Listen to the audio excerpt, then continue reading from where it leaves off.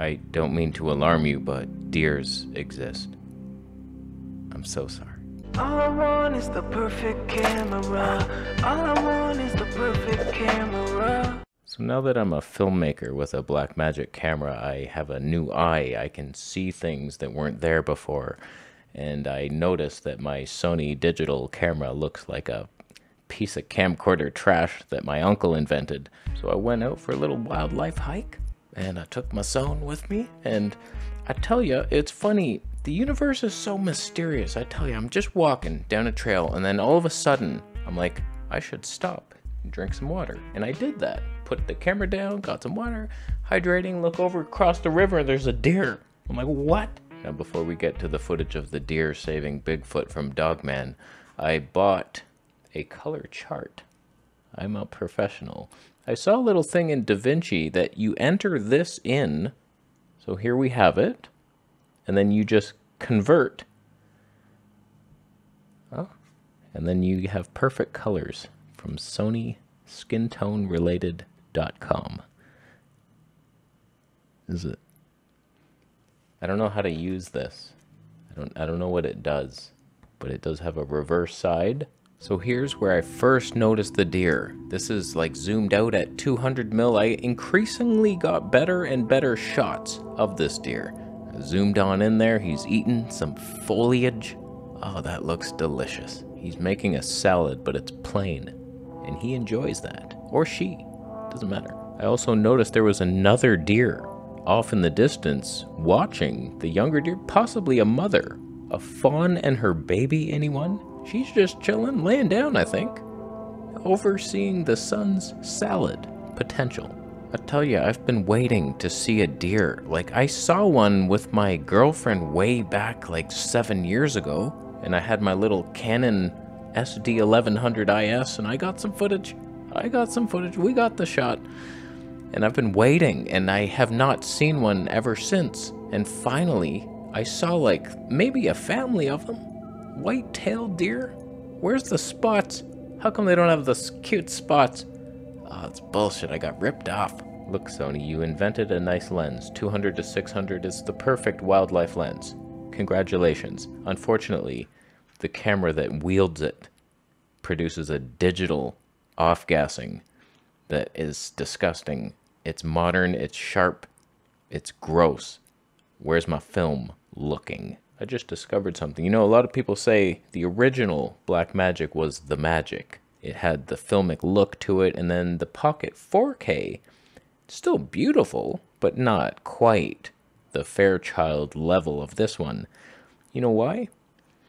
It's because the 4K uses a Sony sensor. That should be illegal, but it's not.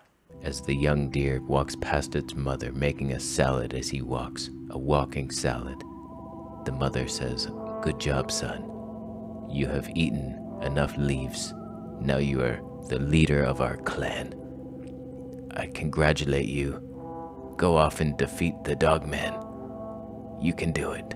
I kept walking to get different angles of this deer, and we got another one. The best one is yet to come. There was actually sunlight backlighting the deer, and then we're like swaying in the wind here. That's the only problem with the Sony system. It's slight swaying movements all the time.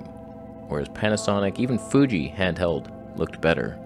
But the deer looks on in the night, even though it's daytime. You could argue that the Panasonic GH6 was the better system with that Leica Prime, but using the Sony, I do prefer it. A lot of people hate Sony for their ergonomics and the button placement and their crab hands and nothing works right, but for me, like, getting the shot is easiest on Sony. Just being able to manually focus and switch between auto and manual, and the peaking works pretty good. Viewfinder sharpest in the biz. And it's like, it's very easy to locate and film. Just the results you get at home are a digital camcorder nightmare. But I live with the results. As the deer peeks behind a tree after defeating Dogman, he notices that a victory salad would be his best taste. And he does do that. Dogman bleeding in the background. You can't see it because there's so much ton. My God, the deer of our hearts.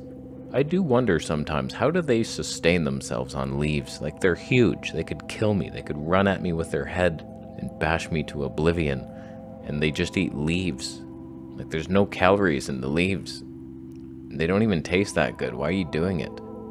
And then come wintertime, how do they even live? What do you dig underground? That's where Dogman goes too. And then he noticed me. He heard me too. Wow, those are big ears.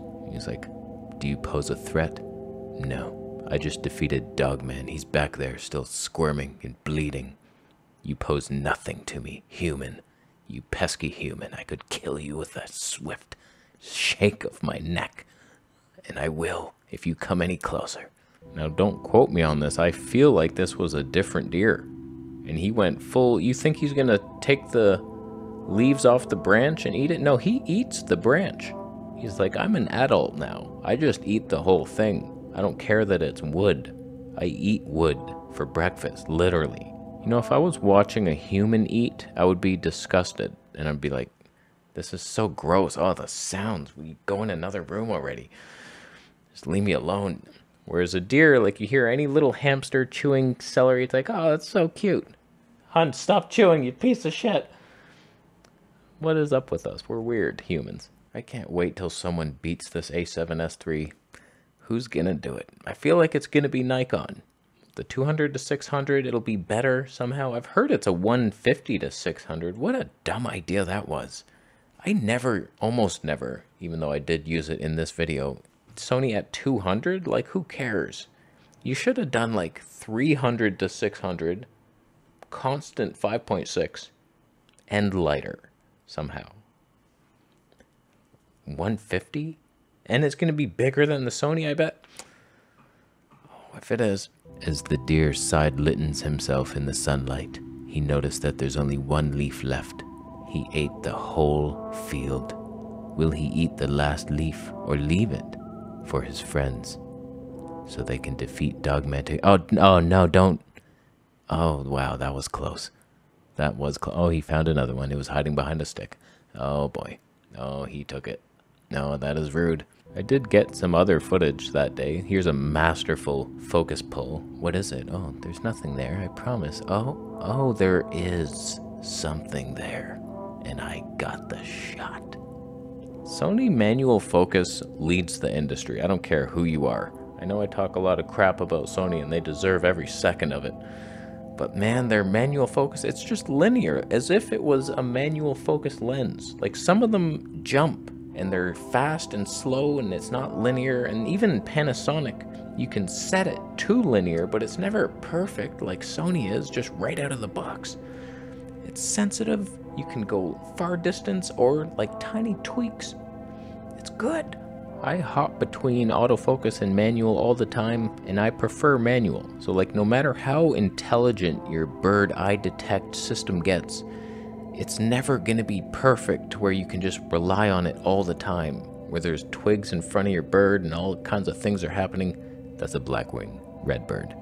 I said that right. She notices that there's material that could be used for a nest to make more black-winged redbirds in the future, and so she never actually did anything with it.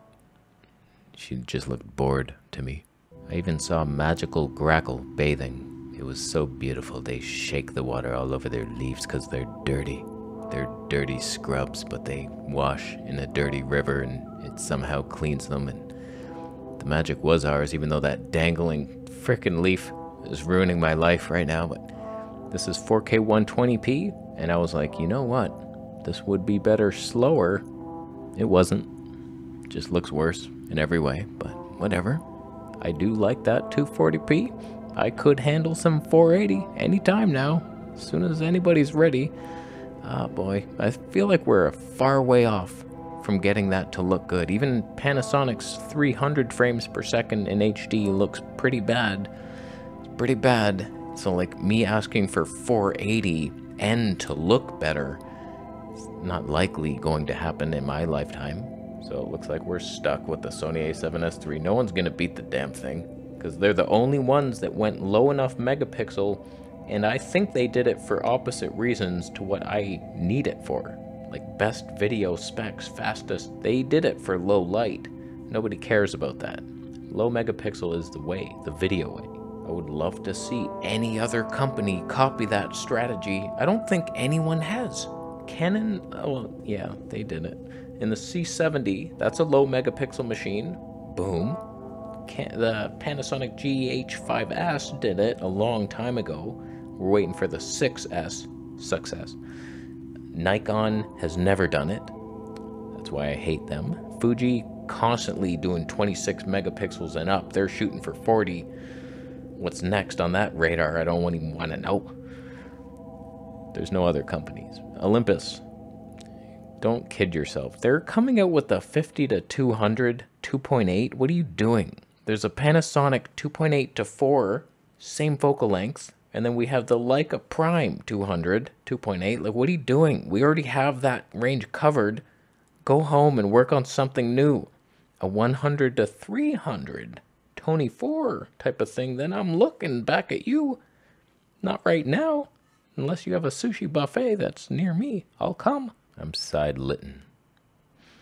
And you can't see my pink eye because I have glasses on. And I didn't use a light. That could have been your life. Could have been, but it's not. I'm going to go. How you doing? Are you buying the Sony a7S III through my firmwareless links? You're not. It's too old. No one cares. I love that.